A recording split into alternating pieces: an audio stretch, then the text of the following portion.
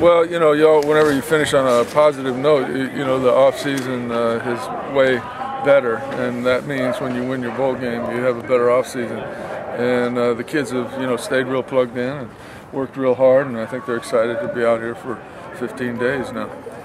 You got a new addition to your staff, Hal Mummy. Tell us a little bit about how that came about, whether he reached out to you, you reached out to him. Well, I've been trying to hire Hal since the middle 80s. You know, we talked, Mouse and I talked with him clear back Valdosta State days, and so he kind of took a lot of our concepts and, you know, kind of had his own, you know, package and added some things. So tried to hire him a couple years ago. He said yes, and then they extended his contract at McMurray, and so it didn't work out. But you know, this time it worked out. His version has been referred to as the air raid. How different is his air raid offense and your run and shoot? Well, we have all similar concepts. All the concepts this year, you know, we've added a few things. We've changed a few things off of what we've done over the years. And like I said all the time, if you're not kind of staying, you know, anywhere from 15 to 20%, you know, new every year, you're not moving forward. And so we've tweaked a few things, and certainly Hal's thoughts blend in with what we do pretty good. So I think it'll be a good mesh. If he's the assistant coach for the passing game, Dan Morrison is what, associate head coach offense? I'm not really into you know, those titles and stuff. They're all coaches. That's what they do, and they know that when they come here. How do you break down the responsibilities and divvy all that up? Because you got a lot of coaches on your staff now. Yeah, well, we're not really. We're doing the same things we've been doing for 5 years, so it's not like it's a you know, a change for anybody. You just plug guys in where they plug in. It's not really a complicated thing. You're going to have Garrett Gilbert now going into a second season. How much change have you seen in him, you know, from what you saw last season to this first practice? Well, you know, what I learned last year was he's a real competitive kid, and I think, you know, anytime a kid gets to stay in the same system and you don't change, you know, you got a chance to keep getting better. He got better as the year went on, and he'll be better this year as he steps up. So that'll be good. You know, Neil Burcham moved up to second on the depth chart that y'all put out. What did you see out of him that made him move up? Well, last year I wasn't going to play him basically, so you know, he's a very good player. I mean, he's a good player. I feel like you know, he'll get his shot to you know, compete in there too. But he's an accurate passer and a very competitive guy, and smart, and it looks like he can do everything we want him to do. Talk about the running back situation a little bit and what you want to see out of each of the guys to kind of separate themselves. Well, the biggest thing is, you know, they got to learn how to block first, and you know, a lot right now is just learning plays and stuff for a couple of the new guys. But we're eventually, whoever understands the protection part of it is going to be the guy that plays. What's your biggest concern about the team as you get underway and start to learn, look forward to next year? I think the biggest concern is just, you know, I think we're a lot more talented. We've got some plays, but they have never played in games. And we redshirted some guys that have really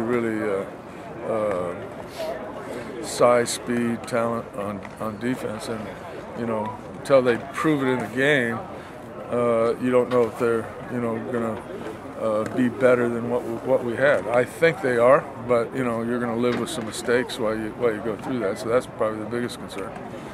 2 years ago, when you lost the 5 offensive linemen to graduation, you were able to replace them last year with 3 seniors.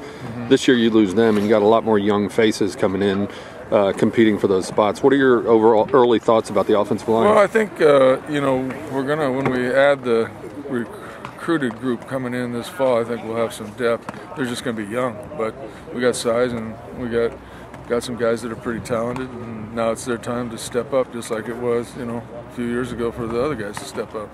So, you know, I think that we'll be fine, but, you know, until it's just like the defense, until they do it in the game, you just don't know where you are.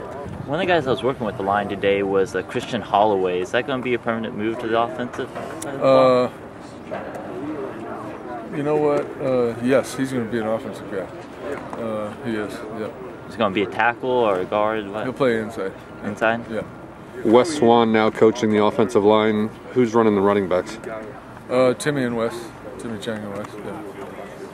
Can you talk a little bit about the job that Kenneth Acker did at wide receiver? I know you're trying him out this spring today.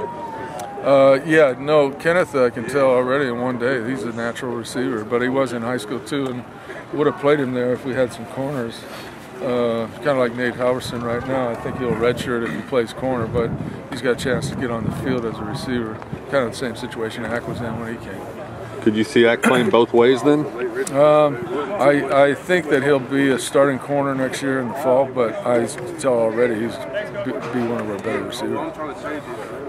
You talk about Nate Halverson and Deion Sanders Jr. and kind of what they bring to the table now. You know, Ty Law. Yeah, Ty Law has a hurt hand right now, but you know, Deion looks like he's got some real quickness and elusiveness. And what was the other one? Halverson? Yes. Halverson looks like he's got speed and stuff. He's just, you know, learning first day at receiver. But, you know, by the end of spring, he'll probably, you know, show up quite a bit because he's got natural gifts. Last year with Garrett Christich hurt, you had Timmy Chang stepping in at practice and throwing some extra balls. Now you've got Christich back, and then you've got the new guy from California, Austin Kent. How much does that free up and improve what you're able to do in practice just by having more arms? Well, it gives you, more balls. You know, guys can catch more balls. You know, it's a learning process for the new quarterbacks too. But they've spent some time on their own, kind of trying to learn it. So you know, we'll end up with, it looks like, you know, quite a few quarterbacks before, you know, the fall gets here. We've got a couple more that are coming. So, you know, it definitely helps you. What can you tell us about Austin Kent? What do you like about him? Well, I haven't really watched him a whole lot other than today, just watching him throw against the air. It looks like he's a pretty good athlete. You know, he's got a lot to learn, you know, but we'll evaluate him as we go. Going back to the offensive line real quick, Stavian Lowe is the guy who came in with a lot of hype around him. He had to get in shape last year. Do you think he's about ready to get he's looks like he's worked hard in the weight room and lost the weight. So, you know, this spring will be big for him.